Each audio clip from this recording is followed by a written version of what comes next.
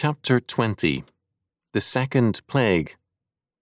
Exodus chapter 8, verses 1 to 15. And the Lord spake unto Moses, Go unto Pharaoh, and say unto him, Thus saith the Lord, Let my people go, that they may serve me. And if thou refuse to let them go, behold, I will smite all thy borders with frogs. And the river shall bring forth frogs abundantly, which shall go up and come into thine house, and thy bedchamber, and upon thy bed, and into the house of thy servants, and upon thy people, and into thine ovens, and into thy kneading troughs. And the frogs shall come up both on thee, and upon thy people, and upon all thy servants. And the Lord spake unto Moses, Say unto Aaron, Stretch forth thine hand with thy rod over the streams, over the rivers, and over the ponds, and cause frogs to come up upon the land of Egypt. And Aaron stretched out his hand over the waters of Egypt, and the frogs came up, and covered the land of Egypt.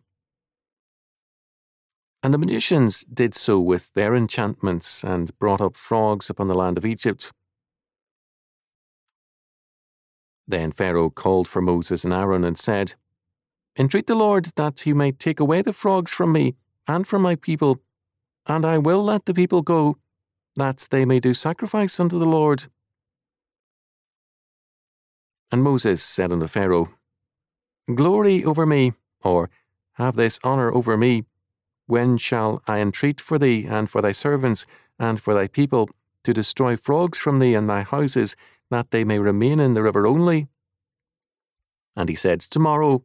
And he said, Be it according to thy word, that thou mayest know that there is none like unto the Lord our God. And the frogs shall depart from thee, and from thy houses, and from thy servants, and from thy people. They shall remain in the river only. And Moses and Aaron went out from Pharaoh, and Moses cried unto the Lord because of the frogs which he had brought against Pharaoh. And the Lord did according to the word of Moses, and the frogs died out of the houses, out of the villages, and out of the fields. And they gathered them together upon heaps, and the land stank. But when Pharaoh saw that there was respite, he hardened his heart, and hearkened not unto them, as the Lord had said. Exodus chapter 8, verses 1 to 15.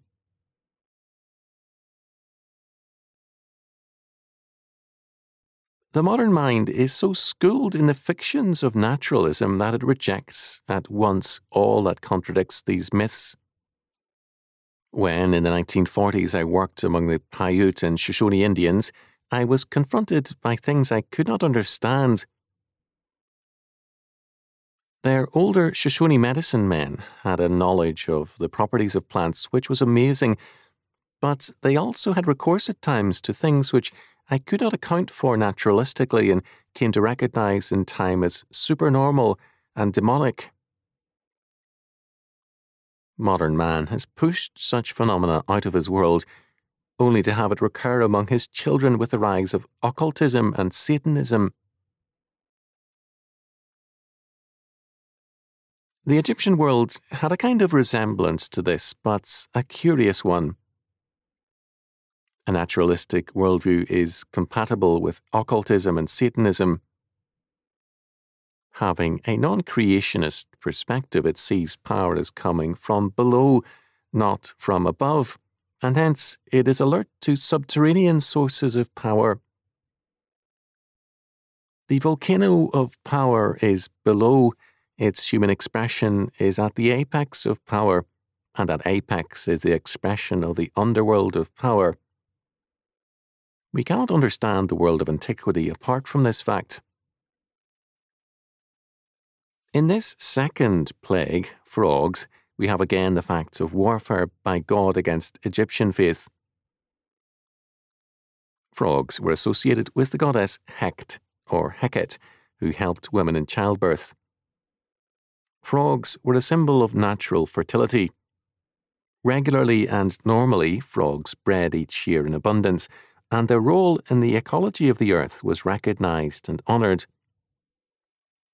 The goddess Hecate was portrayed as a woman with a frog's head who gave life to her husband's progeny fashioned out of the chest of the earth. The worship of fertility was basic to the religions of antiquity and has been a persistent undercurrent in history. In terms of faith, the meaning of life is seen not in God, but in children. As against this, a will to death becomes a hatred of fertility as expressed in abortion and homosexuality today. In the one instance, personal fertility replaces God as the focus of life, and in the other, the war against God becomes suicidal and murderous.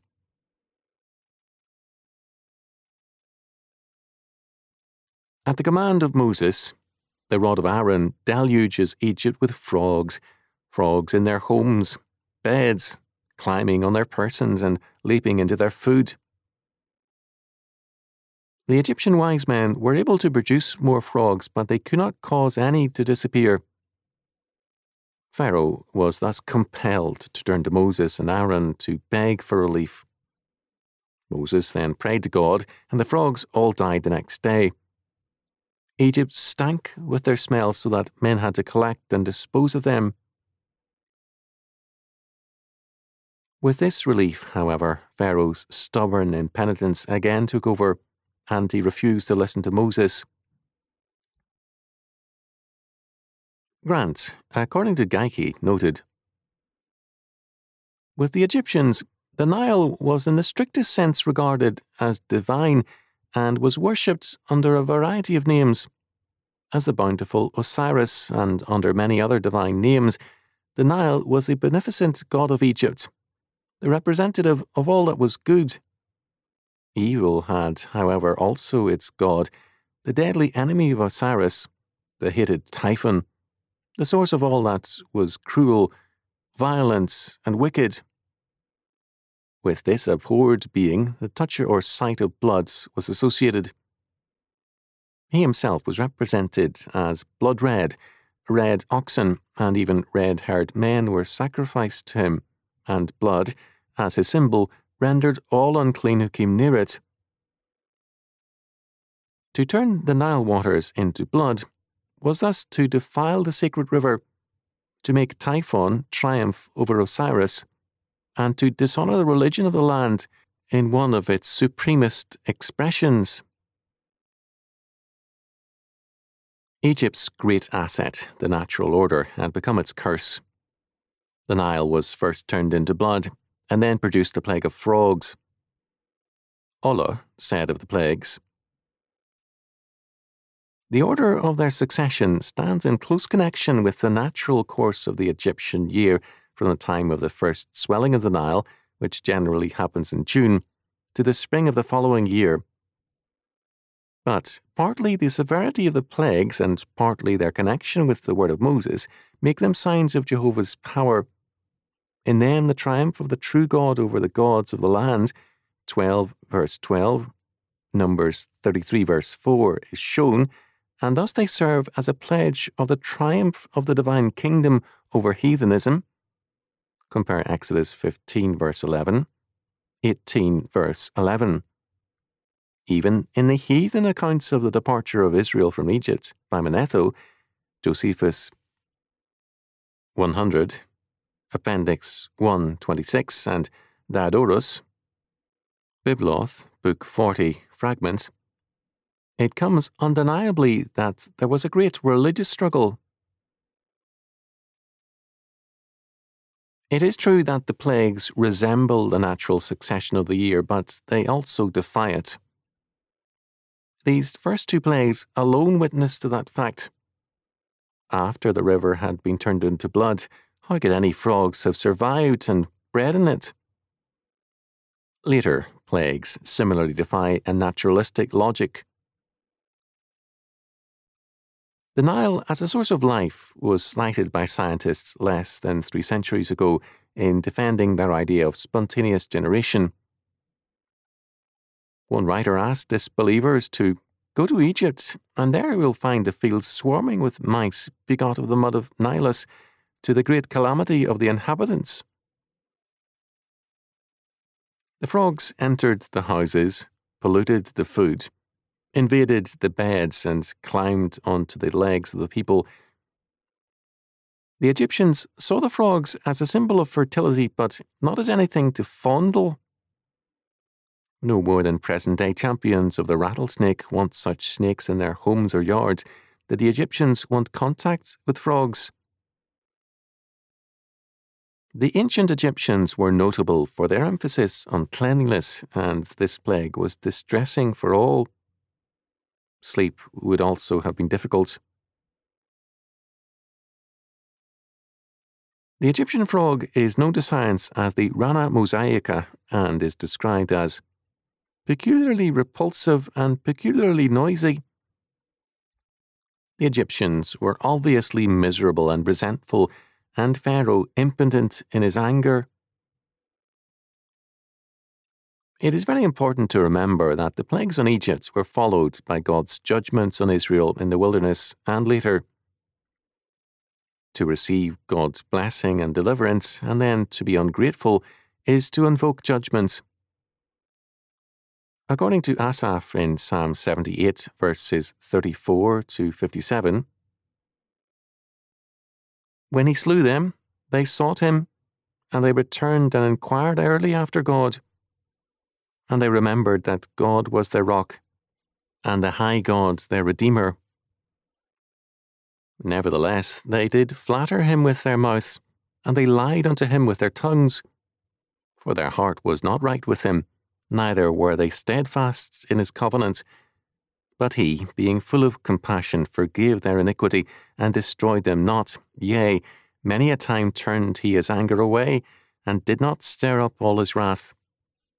For he remembered that they were but flesh, a wind that passeth away and cometh not again. How oft did they provoke him in the wilderness, and grieve him in the desert?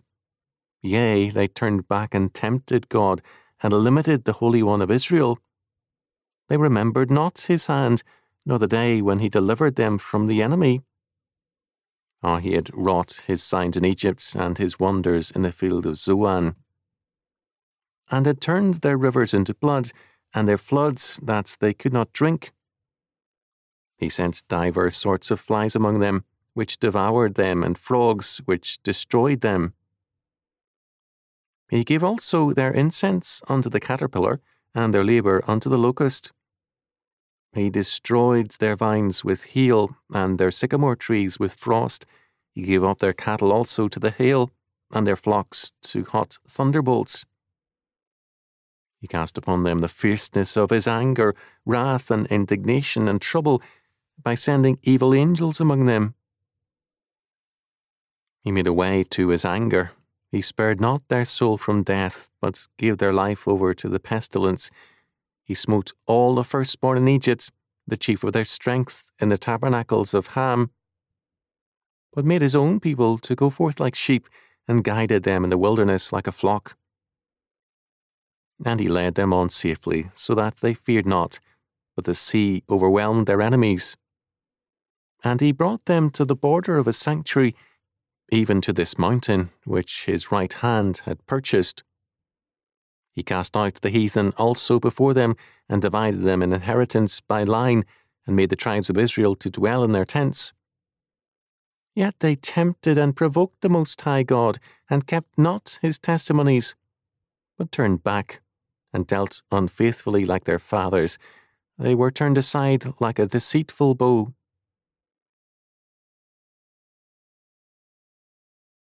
Similarly today, churches and nations expect God's providential care to continue as in the past, despite their covenant-breaking ways.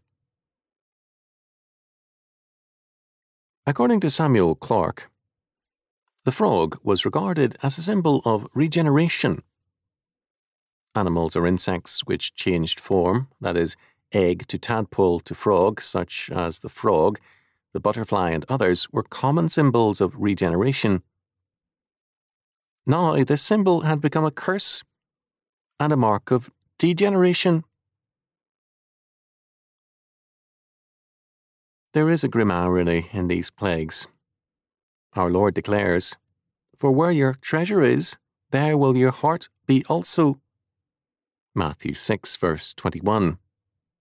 God strikes at the false securities and treasures of men with his judgments.